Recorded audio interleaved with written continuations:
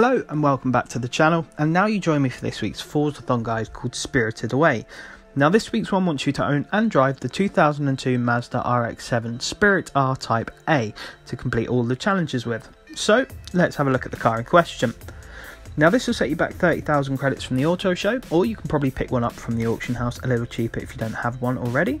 I have also created a tune for you guys to use. It's called Forzathon. Share code is 149647082. Now the first challenge here is nice and easy, and it wants you to earn 6 stars at danger signs. So to do this, I recommend heading over to the hotel danger sign. 3 stars on here is only 450 feet, which is a really easy target to achieve.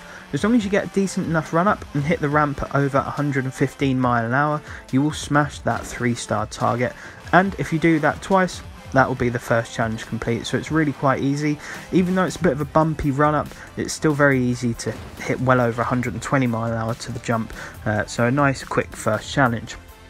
Now the next one here wants you to win a street race, which again is super easy. So if you head over to the Costa Ricosa street race, I will have created a blueprint for you guys to use. It's called Forzathon Easy. The share code is 429410764. And again, this is one lap race with no AI driver tars, so you're guaranteed to win every single time, which leads to a very quick and easy second challenge. Now the final challenge here, again, is nice and simple. It wants you to earn 6 stars at a drift zone.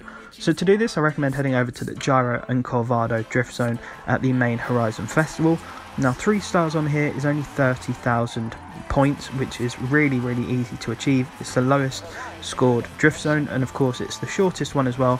So as long as you're semi-decent at drifting, you'll make mincemeat of it. But it really doesn't matter if you don't get 3 stars on 2 runs, because it's such a quick drift zone. Even if you get 6 runs of 1 star, it will still only take you about a minute and a half to complete, because it's such a short drift zone. But anyway folks, that is this week's Forzathon guide. Don't forget as well to hang around, because in a couple of hours I'll be uploading this week's photo challenge guide, so hopefully that will help you out as well. But if this did help you out, I'd very much appreciate if you could drop a like, and if you're new to the channel, subscribing massively helps me out as well.